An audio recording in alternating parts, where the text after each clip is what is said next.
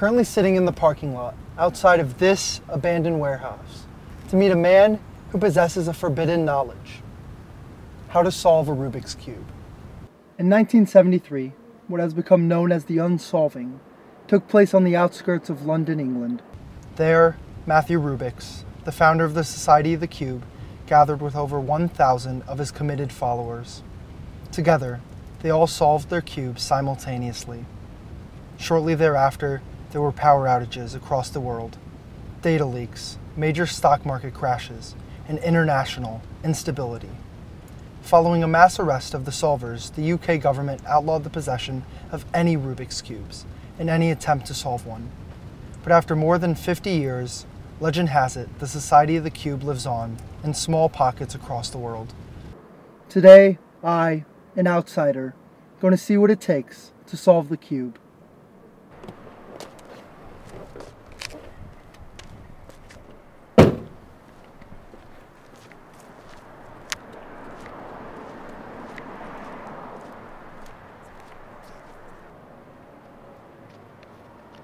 I'm here to meet a Leland to teach me how to solve the cube. So much for subtlety. You're walking around big empty parking lots with a camera asking people how to solve a cube. Well, it's you then, isn't it? Yeah, it's me. Let's get out of here before we get too many looksy-loos.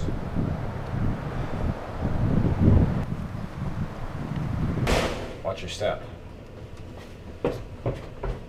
Members of the Society of the Cube are known for being paranoid, understandably, with the cases and the sentences they're given simply for trying to solve the cube.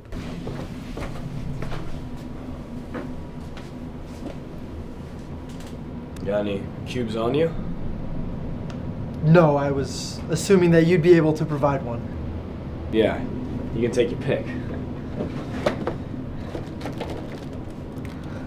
I've never seen so many different kinds of cubes. Well, once you've unlocked your first solve and you understand how the cube works, you can start branching off into more advanced things. Mirror cubes, ghost cubes, yeah. Well, I'd assume that a beginner would start with the original. Yeah, the beginners always learn on the standard 3x3. So, can you show me how to do one? Well, might depend how the cube reacts to this guy with the camera. Or the camera reacts to the cube.